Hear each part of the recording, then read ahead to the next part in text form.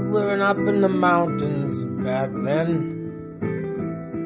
By myself, just wild animals around. And that's when I met Samsquach Rick. Yeah, he was out picking berries and we spotted each other.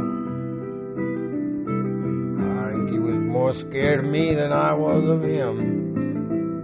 Well, I knew he wasn't a bad critter. We started spending some time together. Pretty soon I taught him how to talk human talk. He took right to it.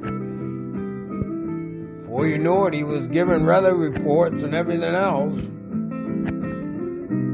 I was surprised, but not too. I mean, he looked like a bright creature.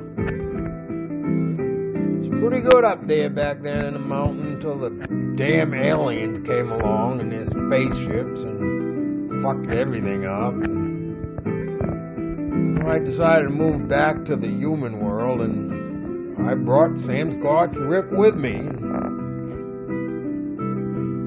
Well, along he settled right in, he fit right in, and he's still living among the humans now to this day. Yep, that ain't no fib. That's the honest to goodness truth. And,